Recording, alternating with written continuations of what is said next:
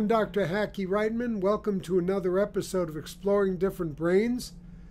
And today I'm very excited to have with us all the way from Boston University School of Medicine, my alma mater, the wonderful Dr. Marcia Ratner, the neurotoxicologist, and so much more.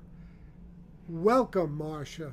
Hi, Hackie. How are you? I'm glad to be back with you again. Well, thank you so much for coming.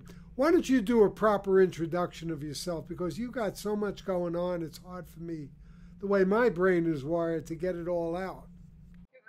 I'm Dr. Marcia Ratner. I'm at Boston University School of Medicine, where I do research looking at the effects of neurotoxicants, chemicals found in the environment and the workplace, on the brain. And I'm interested in how these affect our risk for neurodegenerative diseases, as well as how these make us sick all by themselves when exposures are very high and people get sick from the exposure itself. And you're going to talk about the other CTE.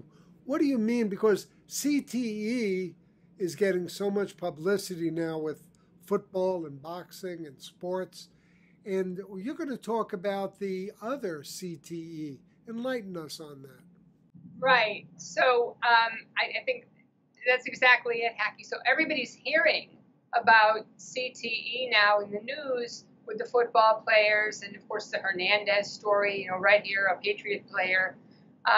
And so people have come to be aware of chronic traumatic encephalopathy, which occurs when someone gets hit repeatedly in the head, as a football player would do. But there's another acronym for CTE, which is Chronic Toxic Encephalopathy.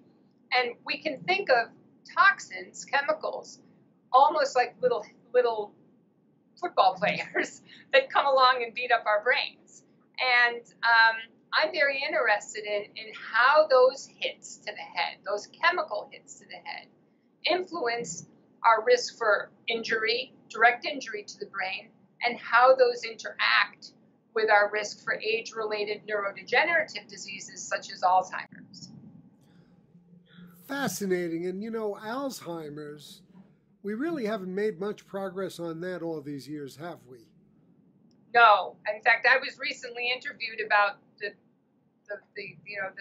prospects of some of the drugs that are in the pipeline for treating Alzheimer's that are going in to sort of clean up the plaques that bioaccumulate in Alzheimer's. And, Biogen and other companies, Roche, they all have something in the pipeline right now, which we're optimistic that this is really opening the gate to starting to make some progress. But we still don't have a cure. We have some ideas about what's involved, but we don't have a cure. But what we're learning is that other factors can cause similar pathology. So with CTE, the chronic traumatic type, we see a bioaccumulation of a protein called tau, which we also see with Alzheimer's disease. And so we're starting to understand that injuries to the brain lead to bioaccumulation of these misfolded, aggregated proteins that play a role in disrupting neurological function and ultimately in neurodegenerative diseases. Well, I'm going to have to introduce you sometime to my good friend Ken Dykewald of AgeWave. And he's of the opinion that we've kind of scientifically been barking up the wrong tree all these years. And he's trying to stimulate real out-of-the-box kind of thinking, in the sense that we're always starting in reverse with Alzheimer's and dementia, with the tau proteins and the plaques and the deposits, instead of perhaps at the front end. This isn't Ken Dykewald talking, this is just me, but I really enjoy it when people are trying to look at something entirely differently. And I think one of the problems we have is the way the grant system is set up, is that you have to show pre-existing work in the field. And so right. It puts when someone as bright as you are, when you come up with a whole new way of looking at it, it probably throws you a curveball. Well, fortunately, I'm working on a project now where we're looking at neural network activity in the brains of an animal model of Alzheimer's, which we think precedes the progression and contributes to the progression of the disease. So I tend to agree with what you're saying. I think that when you look at, because I'm a toxicologist, and if I look at what neurotoxicants do to the nervous system, I see aggregation of proteins there too. And hexane, acrylamide, we talked about in my last interview, these cause aggregation of neurofilaments within the axons of nerves. And so we know that disrupting axonal transport, disrupting cellular energy functions, mitochondrial function, ultimately leads to inhibition of transport of proteins and things throughout the cell. And if these things start to misfold because of aggregates that have bound with them, like a covalently bound chemical, they start to misfold and now they start to aggregate. So this is, as you say, a biological marker of effect, downstream effect, but it's not causal. In toxicants, we know that it's the toxicant that's causing it, and the aggregated protein is merely the readout that we see. So I'm not far from your camp. I have to say that I think that cleaning up the aggregated proteins is kind of like mopping up a floor and leaving the sink overflowing without turning the water off. That was very, very well said. Very well said. Talk to us about the difference between the neurotoxicants' effect on children versus adults. Right. So when, we talked last time about what's going on in Flint, and I told you that we don't know yet, right? So when children are developing, and this is a big difference between children and adults, when children are developing, they're acquiring language skills, they're acquiring math skills, and if their nervous system is not functioning properly, then they're going to have problems acquiring those skills. And that over time is we all know math is a cumulative thing. If you didn't learn basic addition, you're going to struggle when you get into algebra and never even make it to calculus, right? So it's really crucial that during this developmental time, that when students are acquiring these skills, language and mathematics skills, that they're not having problems, because these problems are insidious. And gradually over time, after several years, by the time a student enters, say, junior high or middle school, students who were exposed to chemicals when they were younger, maybe as an infant, by the time they get into middle school, we really start to see problems with math and maybe English. And these problems can interfere with their career prospects, and they can get put back a grade. The ramifications are very, very big in children exposed to chemicals, because they have long-term consequences on the population at large and on the individual. And then when you take what you just said and you look at what happened in Flint, Michigan, and all those kids drinking that water, talk to us about that. Yeah, so we mentioned that, and as I said last time, we don't know yet. So there is funding to monitor these kids, and some of their parents are already starting to report problems. So I know I monitor the news on this, and I know that there are some pending lawsuits with parents who are already noticing behavioral and academic problems in some of their children. But we don't have the results of a study yet. So this is sort of anecdotal observations of parents, but we don't have the results of a formal study yet looking at the progress of the exposed children versus children who lived in nearby towns, similar socio-demographic cohort that wasn't exposed. That's the kind of information that we're really going to need to understand the full impact of what happened in Flint. What should a person do? What should a person do if they feel their child has been exposed to neurotoxicants? Yeah, so, the first thing you need to do is, determine if you have a suspicion, but if you the first thing you should do is confirm that, right? So you can take the child to a local hospital or to their pediatrician and get their blood levels measured for metals. For example, lead, it can be measured in the blood. First thing you should do is document that exposure. Very important to document the exposure because that information is going to become relevant later on, right? Then immediately remove the child from the source of exposure so that you have cessation of exposure. You have to stop the ongoing exposure. And provided that the child is not that sick, then their blood levels should be monitored until they return toward baseline. If they're elevated very high, then chelation may even be necessary to help remove the metals from the body. This is where we take a compound that has a functional loop like a sulfur, which binds to the metal and helps it to be excreted out of the body and eliminated. So those are the types of courses of action that you can take. And of course, if the child has been exposed and you know that, then you're going to want to very carefully monitor their academic progress. And if necessary, get them tutoring or whatever to help them keep up. And get early intervention is really crucial because academic problems that a child is experiencing that are unrecognized can quickly manifest into behavioral problems. It's not uncommon for children struggling in school to also exhibit behavioral problems. And if you don't know that the cause of the behavior is related to the fact that they're doing poorly in school, you don't put two and two together. That can be a problem too. So parents have to be aware of what their children are doing, where they're playing, what's in their toys, and monitoring for these things. And then be aware of the symptoms. Lead exposure in children is often also associated with colic, right? So if your child is showing gastrointestinal problems that seem to be chronic, and you have a suspicion, that can be a clue that something's wrong. Does the average doctor know what lab batteries to get? I think with respect to heavy metals, the general screen for heavy metals is pretty common.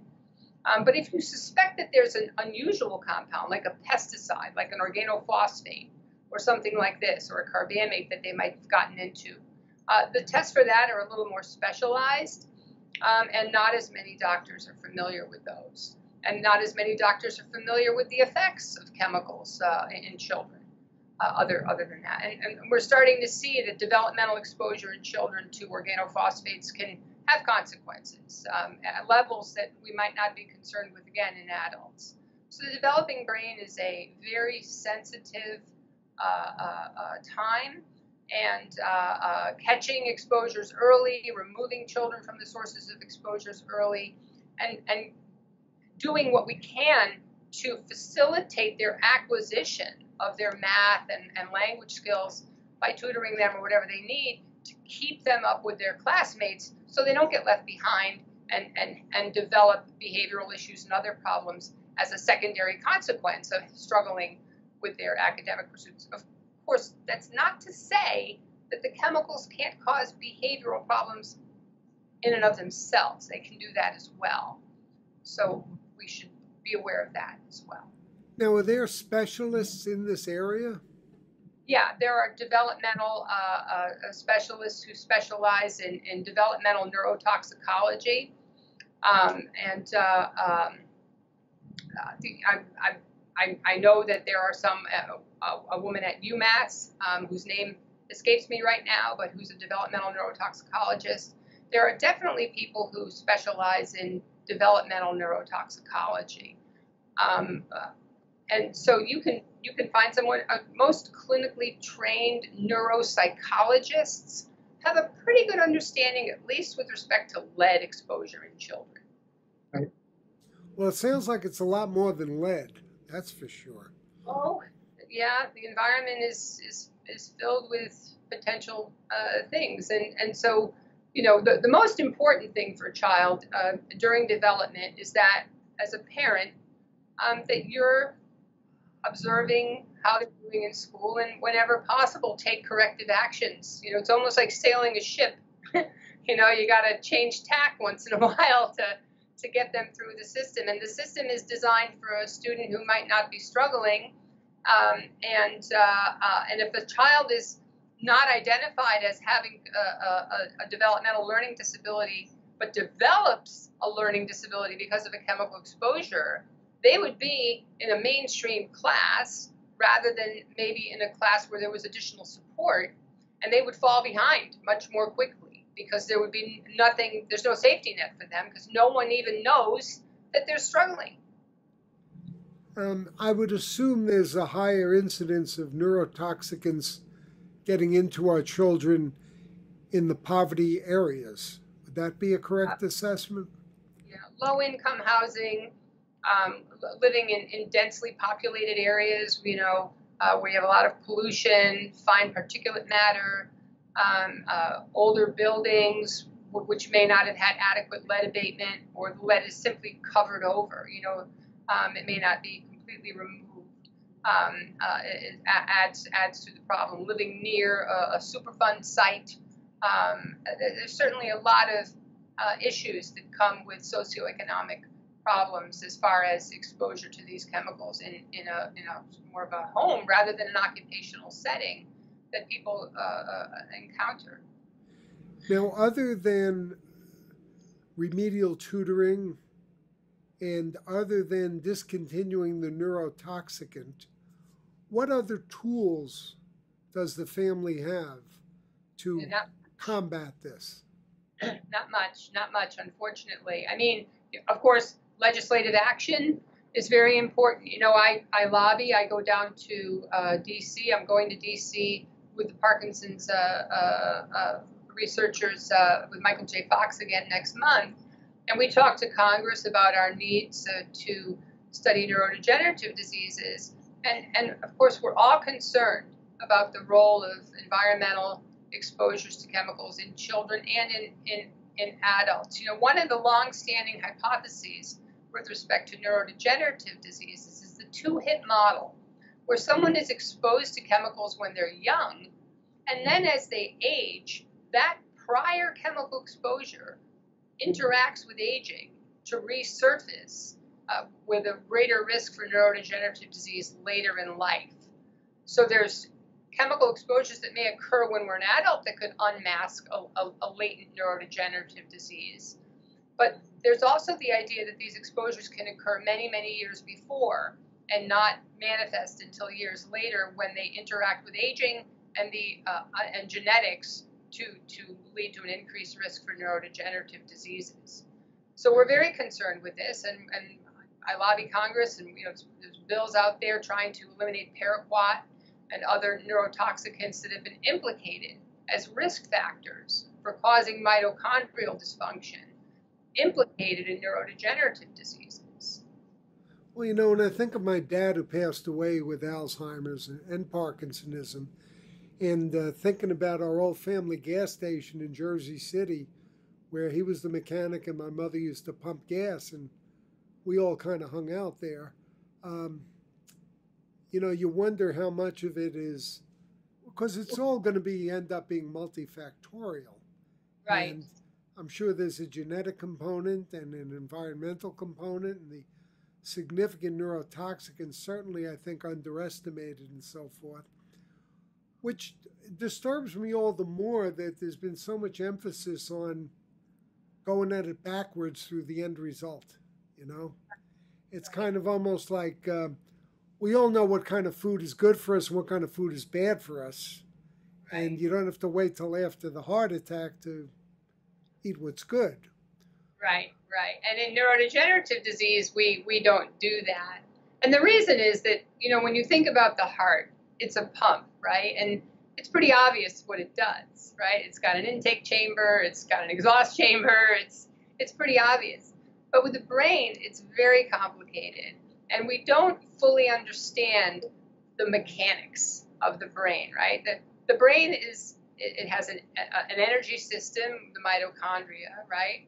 It has a transportation system, which are the neurofilaments that transport things up and down the axons, right? It has gatekeepers that let things in and out of the cell, regulating ion flux in and out of the cell.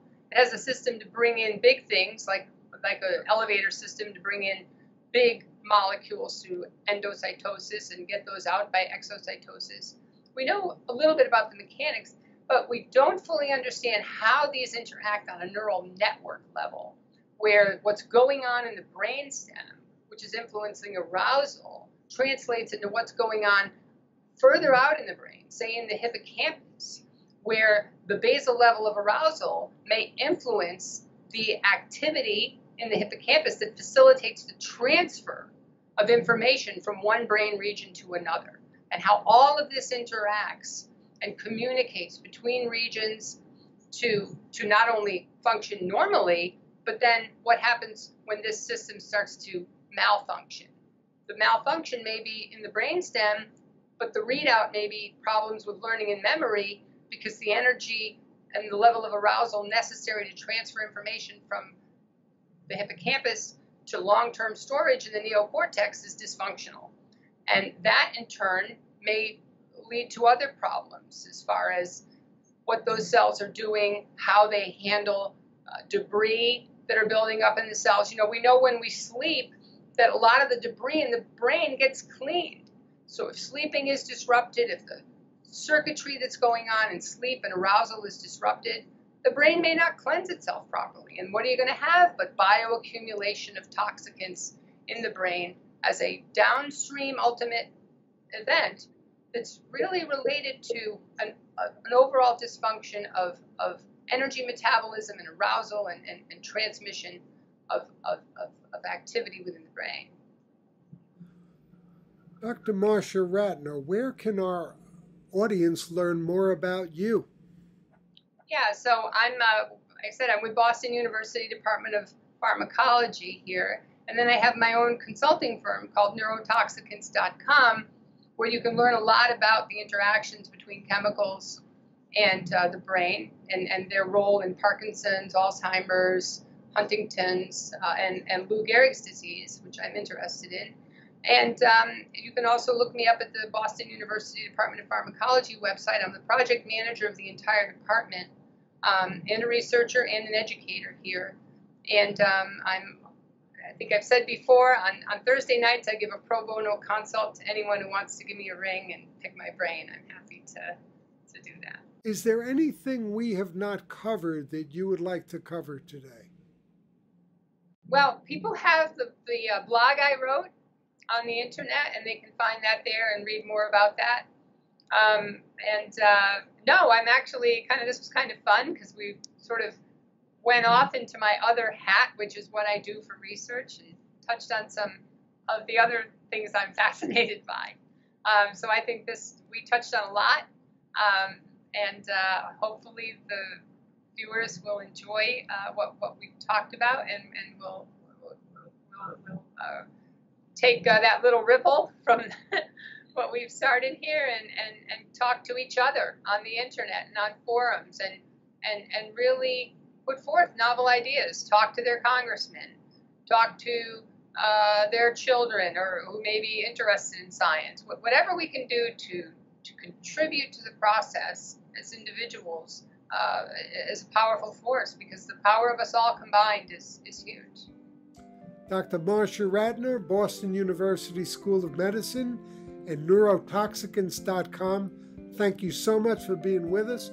We hope you'll come back again real soon. You're welcome, Hackie. Nice to be with you.